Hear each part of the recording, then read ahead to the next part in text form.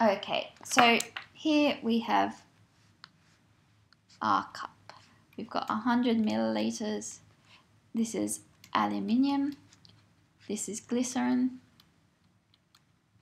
So the initial volume is equal to 100 milliliters.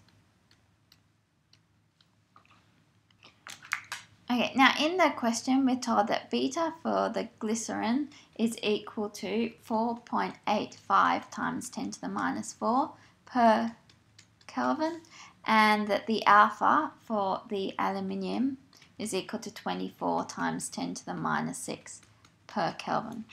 Now the temperature goes from 22 degrees C to 28 degrees C, so the change in temperature in both cases is 6 degrees C. Okay, so let's work out the change in volume of each of these. The change in volume of the aluminium is equal to 3 alpha times the initial volume of the aluminium times the change in temperature. So this is 3 times 24 times 10 to the minus 6 times 100 times 6. And solving that on the calculator, we end up with 0.0432 milliliters.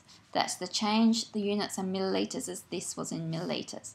The change in volume for the glycerin is equal to 4.85 times 10 to the minus 4, the beta, times the initial volume, which was 100 milliliters, and then times the change in temperature, which is the 6 degrees.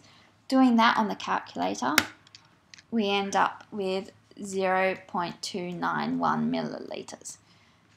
So the change in volume of the glycerin is larger than for the aluminium. So the spillage will be the difference between these two. It'll be 0.291 minus 0.0432. Solving that, we end up with 0.2478. We should just give our answer to two significant figures, so 0.25 milliliters of glycerin will spill. Okay, and that's the end of this lecture.